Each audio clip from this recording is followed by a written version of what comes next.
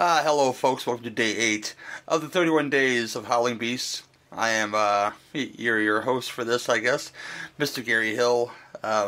Usually I'd play a trailer before the review and do my little outro here, but I do not have a TV spot for this film, because it was a TV movie from 1977 known as SnowBeast. Stars some great people, but I'm going to leave it to the guy who's doing the review, who you guys may know from Bite Size Cinema and, General Legion, great guy, Mr. RJ MacReady. Take it away, sir. Hello everybody, this is RJ MacReady from Bite Size Cinema, and today I'm helping out my good buddy Gary Hill with his 31 Beasts for Halloween for Cinema Beef podcast. So Gary gave me a list and said, pick one of these movies. There was a ton on there, and one just stood out from the crowd, and it was SnowBeast from 1977. And I thought, I better jump on that one before Ricky Morgan does, because this is a Ricky Morgan film, so sorry about that, Rick. But yeah, SnowBeast, the synopsis here is a Colorado ski resort is besieged by a subhuman beast that commits brutal murders on the slopes. It's a TV horror movie. It's released on CBS back in the day. It's got a very high 4.7 on IMDb. It's actually a PG movie for a horror. It was a little bit toned down. I think there's two versions here. You've got a 78-minute and an 88-minute. I think CBS did a late version, then you've got the early version. What I like about this film is the actual cast. You've got Yvette Mimieux, who plays Ellen, and I remember her from The Black Hole, and I also remember her from the Time Machine, if you turn the clock back a little bit there, no pun in that. You've got Robert Logan Tony, and I was thinking, where have I seen that bloke from before? And it sort of jogged the memory, The Wilderness Family, if anybody remembers that. I think that was another TV movie. Clint Walker, so you've got a couple of hard men here. You know, it's a bit like the sort of Schwarzenegger and Dolph Lundgren of the time, because you've got Clint and then you've got Bo Svenson, who's a Swedish actor, and he's also in a couple of other movies, the original Inglourious Bastards and the Delta Force. And also to mention, Clint Walker was also in, I remember him in The Dirty Dozen as well, and he's also in another TV movie around about this time, which was the Killdozer, which actually wasn't too bad, and I think that might have been inspired by Jaws as well, which, going on to that point, this movie is obviously inspired by that. You know, Jaws came out in 75, did very well, and everybody jumped on it. And, you know, what's better to chuck in the Bigfoot as well here in this movie, because the Bigfoot was kind of hot press at the time in all the mystery books and stuff like that. I seem to remember that.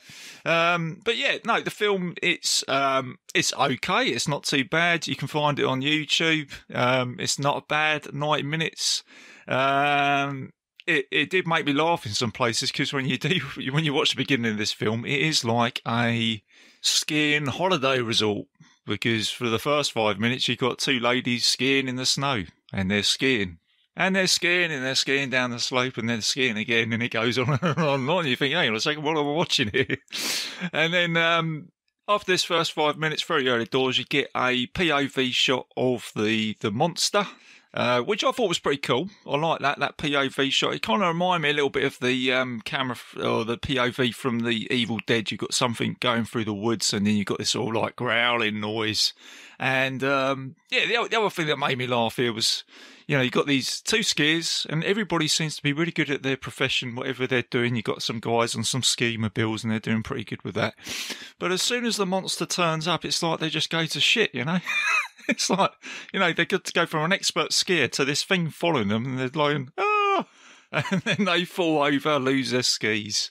And then there's that thing, isn't it? I think this was portrayed in the Austin Powers movie. You know, when something god awful is coming towards you, and there's about a 50-meter distance, so you probably get away from whatever it is, but you've got the person screaming, and the thing's getting closer, and they're screaming, and the thing's getting closer, and you're thinking as the audience, you could probably run away by now, but they don't. And the other clever thing here is when someone does get killed, the screen goes red, and then it just freezes, so there's a little bit of drama there with that. And the good old term, less is more, is used in this film, and I just think it's probably because it's a low-budget movie and you don't really want to see the guy in the costume in the suit, but you know what? it does kind of work in a way, like I say, with the POV shot, you're seeing it from the angle of the beast going through the snow. And for the most part, you see its backside running through the woods, or you just see a clawed hand coming out. So, it's okay. Just moving on with the storyline. So you've got a character, Tony, he's played by Robert Logan.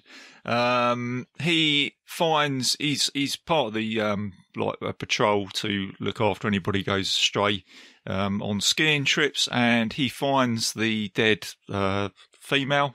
He doesn't say anything about it at first, and whilst he's out in the wilderness, he does see the beast in the woods, and he's not too sure what it is, and he can only describe it as not an animal and not a human, but it's something in between. And it's got that thing where it's the carnival season. Obviously, they don't make this is their time to make the money, and this is like the amity with the town mayor, where he goes and tells his grandmother or something who's running the town, saying, look, you better close this place down because I'm not sure what we got out there. We've got some beast running out there and it's going to be killing people. And then obviously you've got the stick your head in the sand and denial, and we'll just let things go on because we want to make money, and people get greedy. So from here onwards, the movie moves along. You get a couple more kill scenes here with that POV shot and the screen going red. And then the film chucks in just a little bit of drama between Gar and Ellen. They're trying to rekindle their marriage in the film. Didn't really feel necessary, but they chucked that one in there. And then it gets back to the middle scene in the movie where the SnowBeast turns up to a school parade in a hall, and it does an attack and it kills someone in a car. And then this is where it's kind of like the mayor getting the comeuppance in Jaws, where the Tony's nan then suddenly realises that they do have a problem in the town, and the sheriff steps it up a little bit, and they go out on a patrol and they try and kill the beast. And as a result of this, the sheriff comes back with a grizzly bear and he says, oh, I've killed it. And again, I'll make a reference to Jaws. This is the tiger shark scene here where, he's trying to convince the town that this is it. He's a little bit suspicious that it might be something to do with a Bigfoot, but he's not completely convinced with that. Then it goes to Gar and Ellen. They're having a bit of romantic time in a cabin, and the beast turns up and he attacks them. And so this is where Gar now says, this is personal, I'm going to take it on. And it's funny because there's the scene here where Gar goes, I'm going to go out and kill it. And Tony turns up and says, nope, that's going to make 2 of you because I'm going. And then he goes, nope, that makes 3 of you because I'm going. And then the sheriff turns up and says, well, you might as well make that 4 because I'm coming as well. Do you know what I mean? So you go... And that's the other thing with this film, because it could be a comedy, but it takes itself seriously. But as an audience, you're watching and you think, that's hilarious. But you get into the final act now. So they go out, they go and kill the beast. They have an attack where the beast kicks some logs down the hill. The sheriff gets caught up in a car where he gets crushed, he gets left behind. He then gets killed with the red POV shot, as I've mentioned so many times now. And you're now left with Gar, Tony and Ellen. And you've now got the final scene here where they're trying to shoot it. And Gar lures the beast towards a tree. And he picks up a ski fork and he basically impales the beast with that. And that's how he kills it. And you never really actually see the beast at all. There's no sort of big reveal. It's just either a leg or just a bit of a face or the bit of the back or the leg. And then that is it. That's how the film closes. So yeah, it's, it's not too bad. It's entertainment. It's 1970s TV entertainment. Like I say, the high points is it's in the snow. There's a little bit of isolation. Like I say, the POV is quite good. Even though you don't see the beast, I would say, yeah, less is more. Doesn't work too bad. And it's also got a digital resolution now, which has done this film pretty good. So you can get that on Blu-ray. So yeah, there you go, SnowBeast. That is my review. Take it with a pinch of salt. Don't take it too seriously. It's probably one of those films you want to watch late at night about 11 o'clock, and you may be entertained by it. So there you go, guys. I hope you enjoyed that.